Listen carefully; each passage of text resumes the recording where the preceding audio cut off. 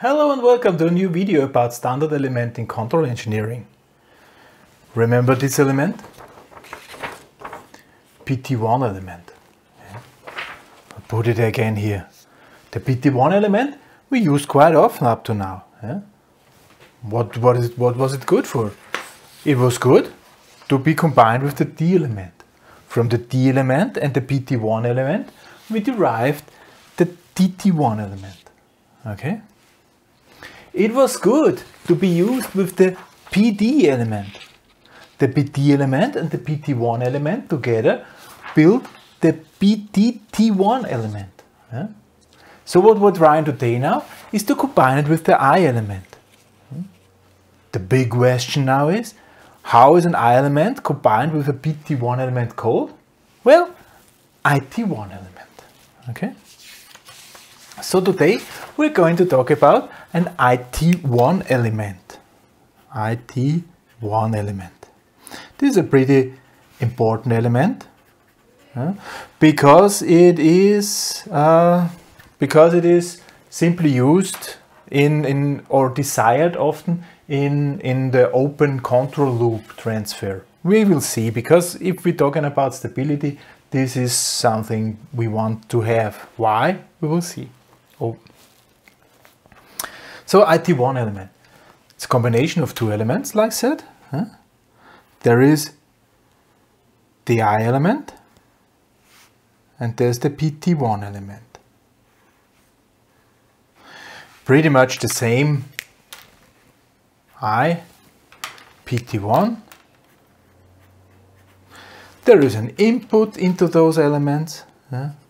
And the output of the I element will be transferred to the PT1 element, and then there is the output of the IT1 element.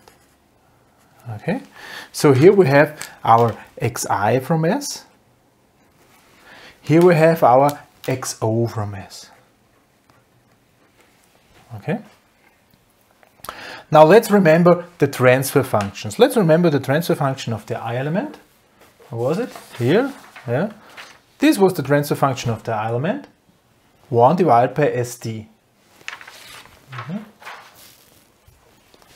So here, this Gi from S is 1 divided by S, and I will call it T1 because it's simply the first element. And here the transfer function of the PT1 element looks like this. Looks like this. K divided by 1 plus St. So,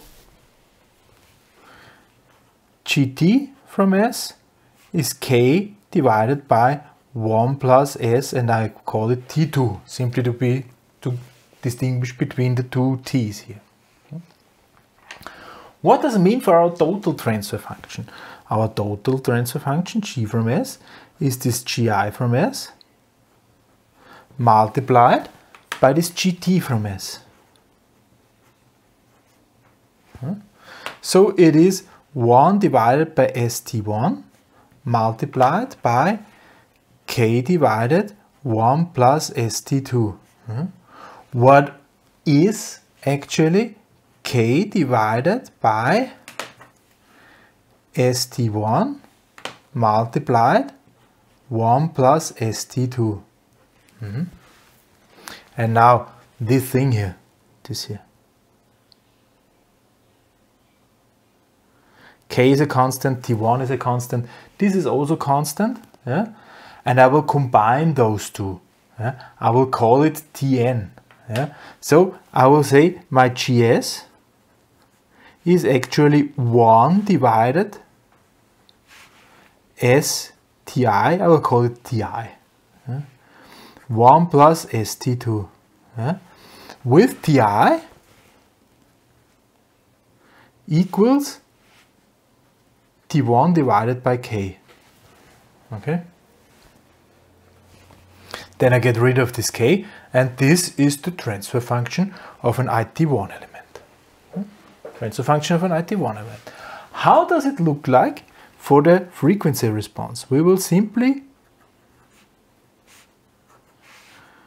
replace all S's with J omega, so it's J omega Ti, 1 plus J omega T2. Okay, let's again think what it means for the absolute value. The absolute value of j omega is 1 divided by this absolute value omega ti multiplied by this absolute value square root 1 plus omega t2 squared. Okay. And the argument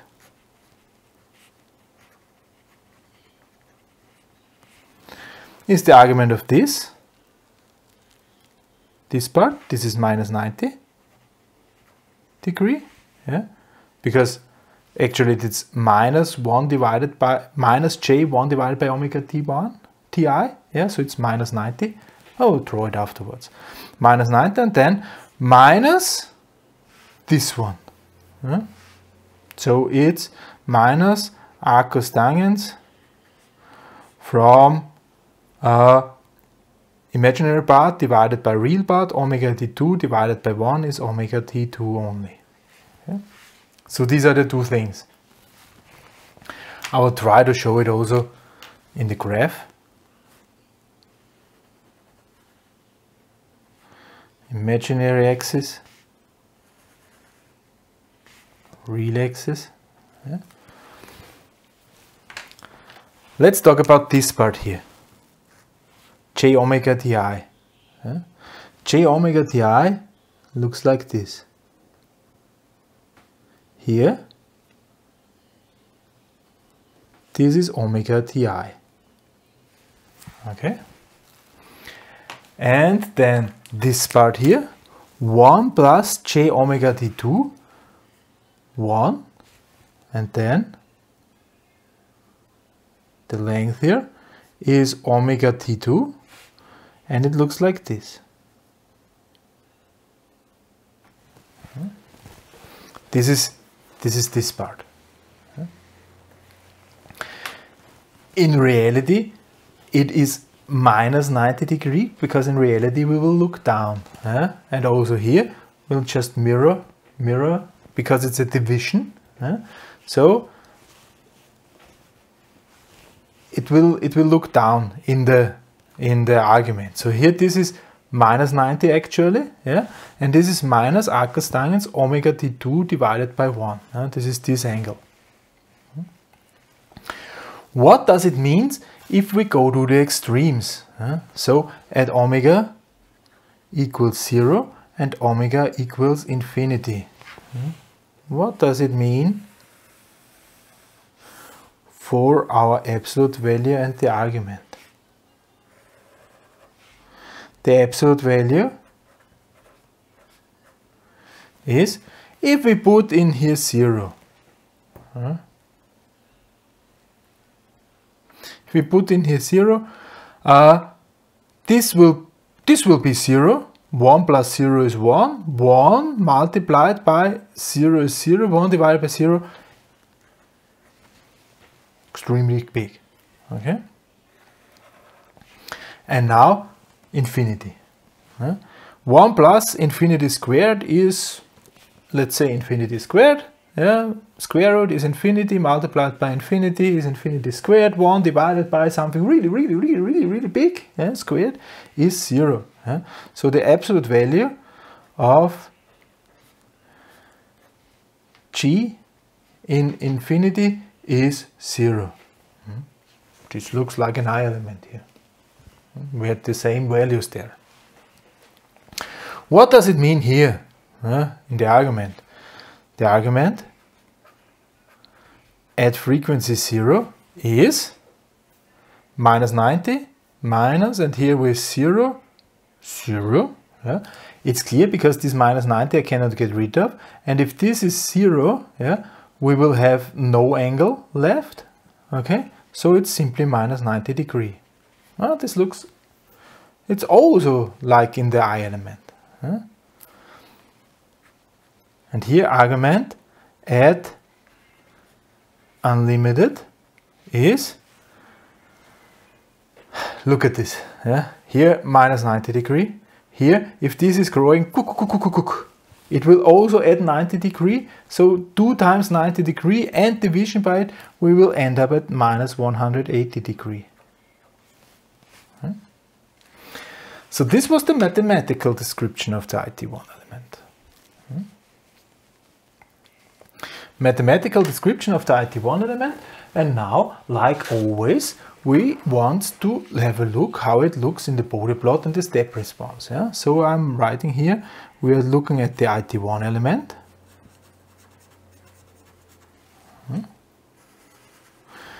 Let's copy the transfer function. So the transfer function here, G from S, equals 1 divided by STI, 1 plus ST2. Yeah. This means in the frequency response, J omega, 1 divided by J omega Ti, 1 plus J omega, of course, T2, S. There's no S. S is replaced by J omega. Okay, so in the absolute value then equals 1 divided by omega Ti square root 1 plus omega T2 squared, and the argument is minus 90 degree minus arcus tangens from omega T2. We had this here.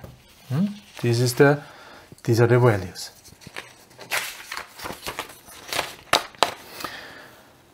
Okay, now let's think again what we are combining here. We are combining a PT1 element and with an I element. So actually, we can think about this in the step response. Looking at the step response of the I element. This was the step response of the I element, remember. Okay? Looking at the step response of the I element, it would look like this. Here we have 0. Starting from here, we start to grow, and we are growing constantly. Okay? This is the I part. I element part. And now this is fed into a PT1 element. Okay? And the PT1 element, you know, the element is stupid. It does not know it will grow. The input will grow. How should it? So from the IT1, for the PT1 element, it looks always like, you can imagine, like infinitesimal small jumps. And not every jump it is reacting like a PT1 element. And so all the jump responses are adding up simply. The result will be that here, after a while, there is a parallel asymptotic line. Yeah? And if this is the input of a PT1 element, the output will look like this, that it will, first there will be almost nothing, yeah? And then it will start to grow, and the further this is going up, it will grow more and more and more. And then at one point in time, it will grow in parallel. And this is exactly already the step response of an IT1 element. Here is nothing, yeah? And then we will start to grow faster and faster until we have reached a final grow rate. And this final grow rate, this is, here we can see this Ti still. Yeah? So this is the Ti. Yeah? And here, this here,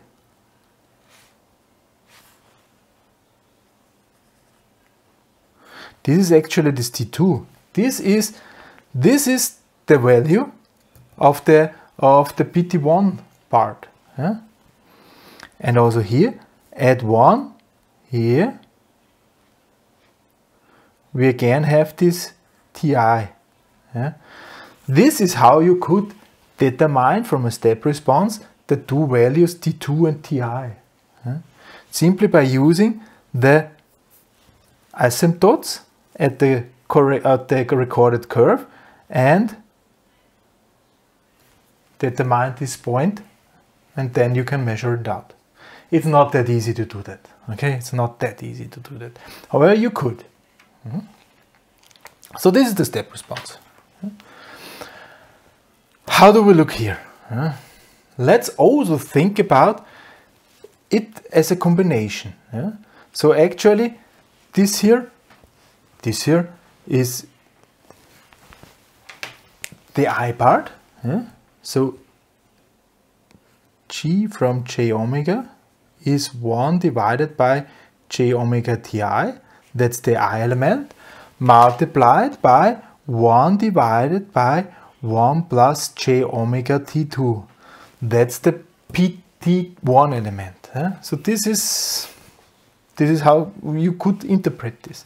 Let's have a look at the PT1 element. Here, PT1 element, K1, so we are here at 1, and we will bend down at this T1, this omega G, this characteristic frequency. This is 1 divided by T, and here we have 1 divided by T2. T2 in my case is 20. 1 divided by 20, 1 divided by 2 is a half, and 20, 0.05. So we're at 0.05. 1, 2, 3, 4, 5 here. Here would be the characteristic frequency 1. Or let's do it. This is 1 divided by T2. The starting gain is 1, so we are here. And here we start to fall. 1, 2, 3, 1, 2, 3, 4, 5. 1, 2, 3, 4, 5. 1, 2, 3, 4, 5. Here. This is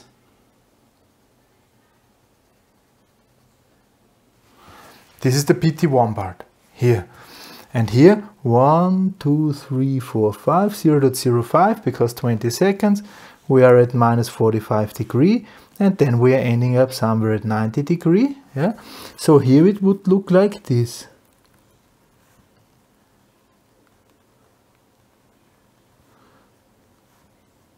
Try to reach this symmetrical, and then we are ending up at 90 degree. This is the PT1 part. And now to the I part. I part, where have it? Here. Here, this crossover frequency, omega D. Omega D was 1 divided by Ti in our case. 1 divided by Ti. Ti was 10. 1 divided by 10 is 0. Here we are here. So this frequency is 1 divided by Ti. This is the crossover frequency, and our I element would look like this. Here they are parallel, and the argument is always minus 90 degree. This is the I element argument. How is now the combination looking like? Up to this point, something multiplied by 1 is the same something. So we are going down here, and starting at this characteristic frequency, this cutoff frequency of the PT1 element, we will drop twice. So this means if we are dropping twice, if we have 10 times the frequency, we have hundreds, only factor 100 lower output. So, because 1 divided by 10 multiplied by 1 divided by 10 is 1 divided by 100. So we are not ending up here. We are ending up even lower. So it will look like this. We will drop here very fast. And there is then also transition. So we will go down here.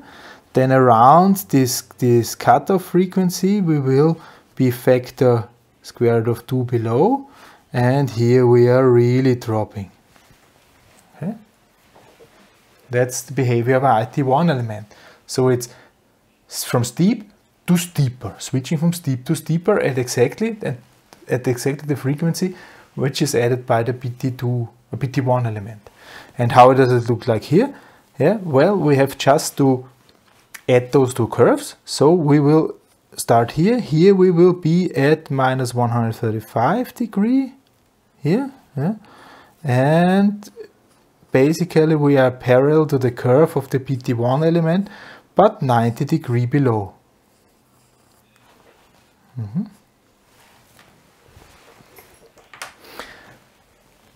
See, just by thinking about how those two elements look combined, we have got the extremes values as well. So at frequency 0 we are at limited. At the high frequency we are at 0. Okay. At low frequencies we have minus 90 degree back. At high frequencies we have minus 180 degree back. Everything fits together again. Yeah.